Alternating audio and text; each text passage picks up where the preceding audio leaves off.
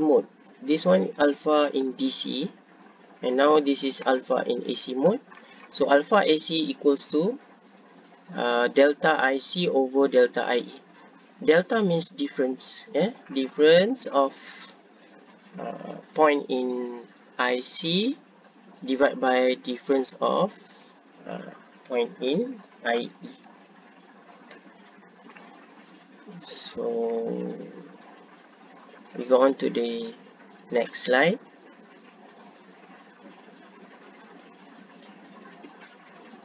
Okay, now we go on to the common emitter configuration.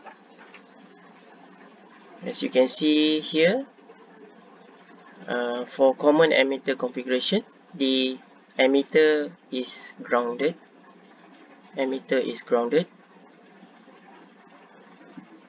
So the most frequently encountered transistor configuration appears in this figure for the PNP and NPN transistor. It is called the common emitter configuration because the emitter is common to both the input and output terminal. Common means it is grounded, okay? So common emitter means ground at the emitter terminal. Alright. Okay. Alright, so as you can see here, this is forward bias. The current here is moving to the transistor, and if it is in this configuration, so the current will be flowing like this. But if you choose PNP, it is different from NPN. The current should be like this, flowing this way. So what is the difference between flowing down and flowing up? The difference is that the equation will be different. So if you use NPN, the loop equation will be like this. But if you use PNP, your loop equation will start from here to this. Okay? Right. Okay. So this is the operating region for common emitter. Alright. So the emitter, collector, and base current are shown in their actual conventional current direction. Even though the transistor configuration has changed, the current relation level opened earlier for the common base configuration are still applicable. That is, IE equals to IC plus IB and IC equals to alpha IE. So although the configuration here is different, but the equation for IE equals to IC plus IB is still applicable. Alright. So for common emitter configuration, the output characteristic are plot of the output current IC versus output voltage VCE for a range of value of input IB. So this is value of IB. Okay. The input characteristic are a plot of the current IB. This is the characteristic for base characteristic versus the input voltage VBE. So this is IB versus VBE for a range of value of output voltage VCE. So this is output voltage VCE. Okay, before I move on to the next slide, voltage VCE is actually voltage across collector and emitter, like this. VCE means voltage across collector and emitter, like this. Okay, this is the voltage drop from this point to this point. that is VCE. Okay, VBE is the voltage across base and emitter. So this is the voltage drop, VBE. Mostly VBE equals to 0.7 volt. But if you want to find VCE, you need to do the loop equation. But this lecture is about the introduction of BJT. So after this, I will show you the analysis of DC and AC. Alright, now we go on to the next slide. This is the common collector configuration.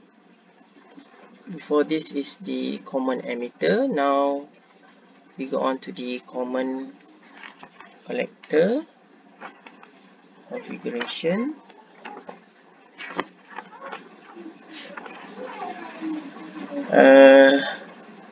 This is the third and final transistor configuration, that is the common collector configuration. The common collector configuration is used primarily for impedance matching purposes, since it has a high input impedance and low output impedance, opposite to that of the common base and common emitter configuration.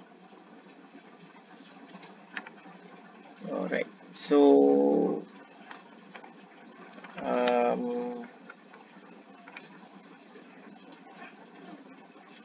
normally used for impedance matching purpose, has high input impedance and low output impedance. Z represent impedance. Okay, this is input impedance, this is output impedance. For practical purpose, output characteristic of common collector same as common emitter. The input is on the base and the output is on the emitter. Practical purpose here means that if you want to do the analysis, so the equation that you can use is like common collector and also common emitter. Alright, so this is the amplification factor.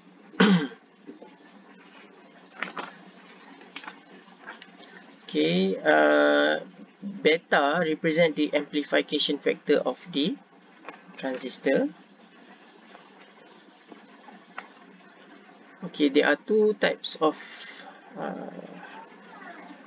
beta. The first one is DC mode and the second one is AC mode.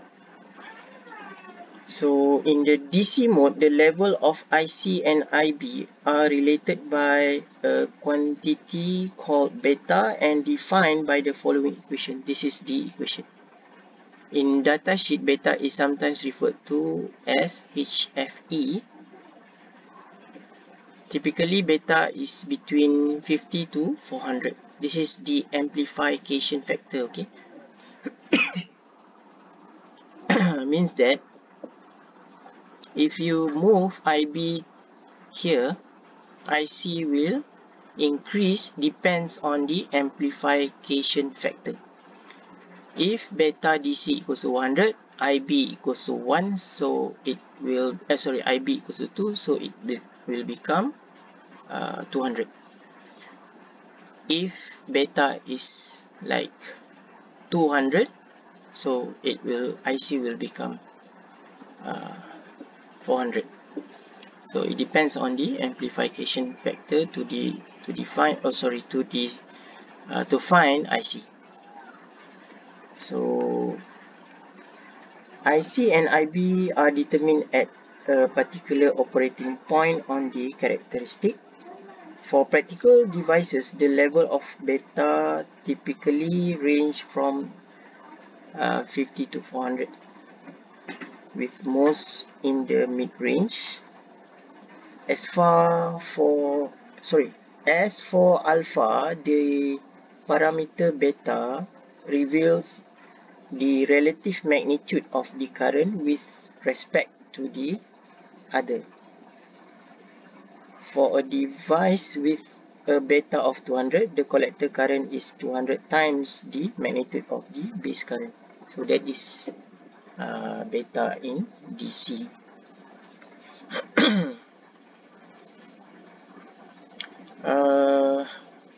For your information, beta in DC is usually included in the specification sheet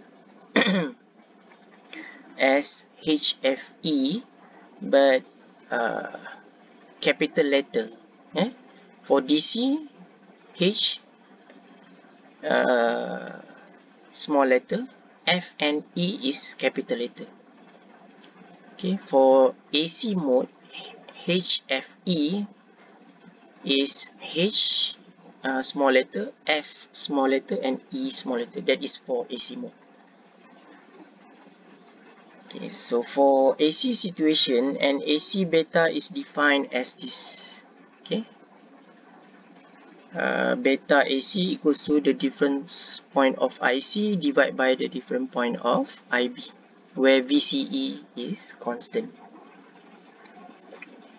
Alright, so alpha equals to different point of IC divided by different point of IE, and typically it is less than 1. So the relationship between amplification factor beta and alpha can be shown here. As you can see here, alpha equals to beta over beta plus 1, or beta equals to alpha over alpha plus 1, alpha minus 1. Relationship between current IC equals to beta IB and IE equals to beta plus 1 IB. So this is the relationship between current. Alright, now we go on to the but before that, you guys need to write this down. This equation is important in your analysis, DC and AC analysis. This equation is very important, so make sure you take this note seriously. Alright, okay, this is the example. If you want to find BDC and also BAC, so here, alright, the use of this equation,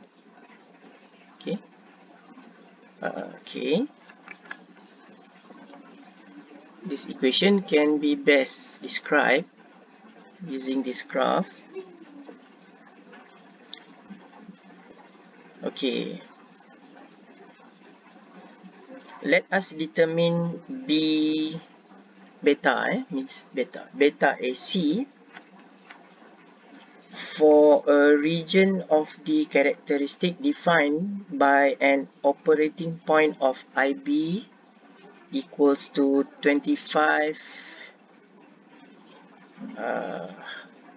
microamp and VCE equals to 7.5 volt. So here you can see the line here. This is 25 microamp for IB, and the voltage VCE here is 7.5 volt. The restriction of VCE equals to constant requires that a vertical line be drawn through the operating point at VCE equals to 7.5. So this is the vertical line. Right? So you have to choose 2 points from here. So this is the first, the first point is here and the second point is here. Okay. So at any location, at any location on this vertical line, the voltage VCE is 7.5 volt, a constant. Okay. The change in IB, or we can say delta IB, as appearing in this equation,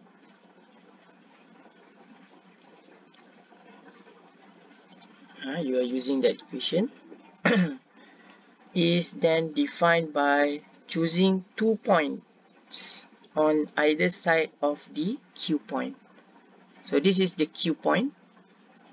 So you can choose this point and also this point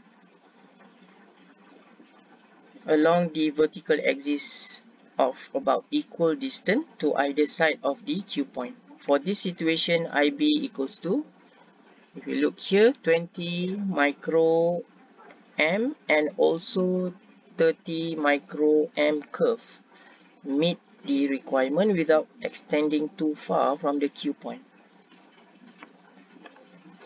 So they also define levels of IB that are easily defined rather than require interpolation of the level of IB between the curves. Okay. So it should be mentioned that the best determination is usually made by keeping the chosen delta IB as small as possible. So please don't like one point here and the other point here. It is best if you choose delta IB as small as possible. Alright, now by putting the value in the formula here, you will get beta AC equals to 100. That is at VCE equals to 7.5 volt. So for B beta DC, the solution above reveals that for an AC input at the base, the collector current will be about 100 times the magnitude of the base current. If we determine the DC beta at the Q point, we obtain BDC equals to 2.7 milliamp divided by 25 microamp, then it will become 108. So beta DC, the formula is here, IC over IB. So that is why you just simply put 2.7 milliamp divided by 25 microamp. So this is IB and this is IC.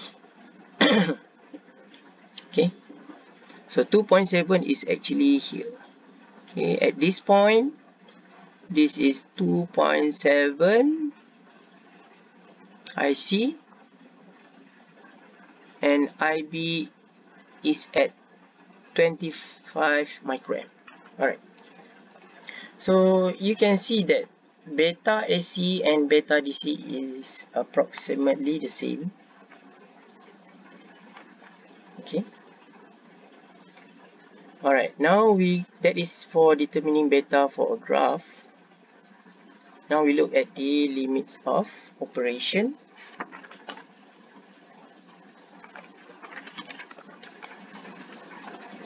Alright, for each transistor, there is a region of operation on the characteristic that will ensure that the maximum rating are not being exceeded and the output signal exhibit minimum distortion. So all of the limit of operation are defined on a typical transistor specification sheet. Okay. Alright. So there are limits here. Okay, VCE is at maximum and IC is at minimum, where IC max equals to ICEO in the cutoff region. This is the cutoff region, this is the saturation region, this is the active region. Okay, IC is at maximum and VCE is at minimum. So this is horizontal axis here is VCE, the vertical line here is the IC. So when IC is at maximum, you will get minimum of VCE. Okay, in the saturation region. The transistor operates in the active region between saturation and cutoff. So between saturation and cutoff. So the transistor will operate in this region. Okay. Some of the limits of operation are self-explanatory, such as maximum collector current, normally referred to on the specification sheet, and maximum collector to emitter voltage, often abbreviated as BVCEO or sometimes V in bracket PR CEO on the specification sheet.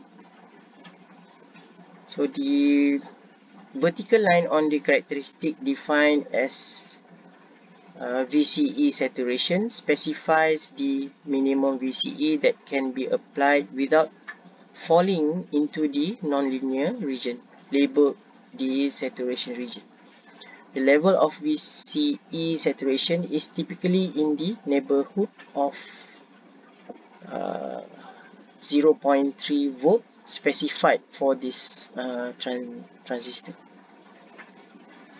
The maximum dissipation level is defined by the following equation here. For common base, PC max equal to VCB IC, PC max for common emitter equals to VCE IC, and common collector equals to PC max equals to VCE IE. So this is the example of transistor specification sheet or data sheet, okay, for a transistor. This is an NPN transistor here. So I think that is all. Thank you very much for this class. If you have any question, please WhatsApp me. Alright. Assalamualaikum and salam sejahtera. Bye.